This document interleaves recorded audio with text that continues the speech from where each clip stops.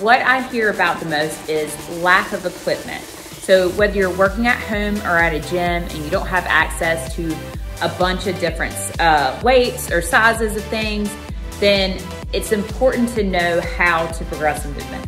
So I'm gonna show you today how to progress an upper body movement. This is gonna be a shoulder press with very minimal weights. And I'm gonna use the same weight for all the exercises. So follow along, and this is a great way to make progress without having to change out a lot of weights. So let's do it.